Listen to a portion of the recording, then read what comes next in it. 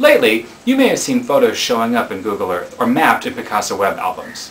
The process of adding real location data to a photo is called geotagging, and it's really quite easy to do. The hard way is to use Picasa to manually embed the location for each photo. You push the geotag button in Picasa, and then you use the Google Earth crosshairs to set the location exactly. Doing that takes time, and you're never 100% sure that you've got exactly the right location.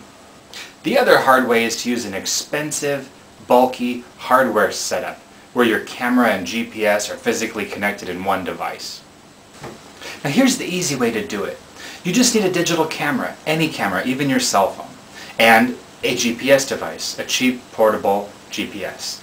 Maybe you have one already, maybe your school has one. If not, you can get them on eBay for less than $100. Now how do you connect the two? That's the question everybody has. But the thing is, you don't need to connect them. Your camera has a built-in clock, and the GPS gets the accurate time signal from a satellite. That's how it works. All you have to do is make sure they're synchronized. Now go out and take some photos. As long as the GPS is on and can get a signal from the satellite, you'll be fine. When you get back, upload your photos. I like to use Picasa 3. And then upload your GPS tracks. I think the best program is GPS TrackMaker. And the best part, both Picasa and GPS TrackMaker are absolutely free. Now your computer knows what time the photo was taken. This one was taken at 6 seconds after 4:22 p.m. on December 27th. And if you looked at the GPS file on your computer, the computer knows exactly where you were at exactly that time when you took that photo. Now all your computer has to do is match those times up. And a free program called gPixSync does exactly that. It compares the time, then embeds the location in the photo. It can churn through a whole folder of photos in minutes. Then it does something extra cool.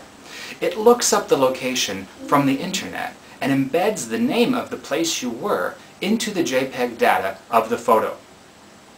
When you get back from your vacation, you can search using Picasa by the name of the city. Now imagine the possibilities for students. Carry a GPS with you on a field trip. Or let a student carry it. A dozen kids can all take photos with their own cameras, and afterwards the geodata can be embedded. Just make sure that their cameras are set to the accurate time.